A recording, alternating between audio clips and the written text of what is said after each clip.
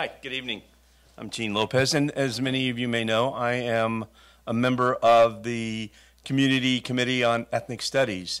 And so that's what I'm kind of coming here to you about. So we had some homework. We left our first meeting a few weeks ago, and we had some homework, and that was to read Chapter 3 of the model curriculum. And I had already reviewed it, and I looked at most of the 54 pages of Chapter 3. But, you know, I didn't look at the background. And in these documents, there's a lot of background. There's a lot of footnotes.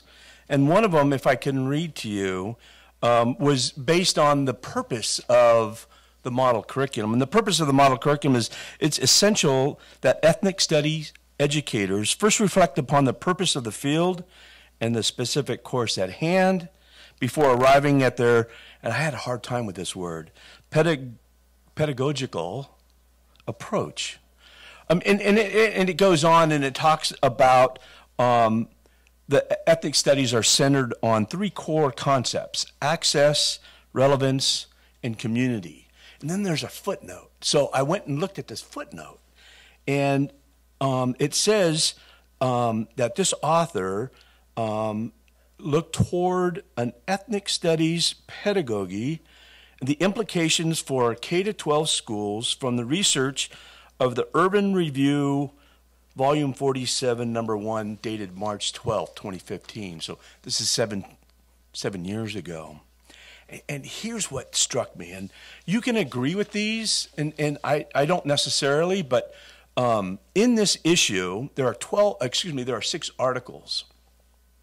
The first one is titled Shifting the Center in Teacher Education, an introduction to the special issue on critical race theory and teacher education.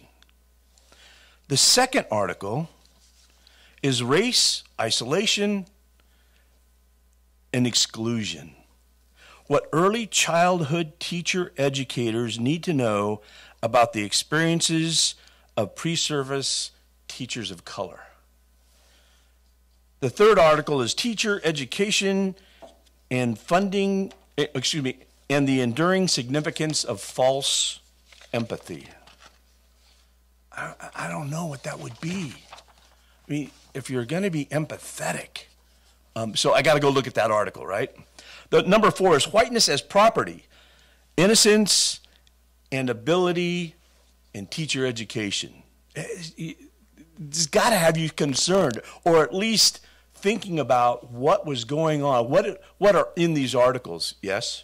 Number 5 was on being named a black supremacist and a race traitor.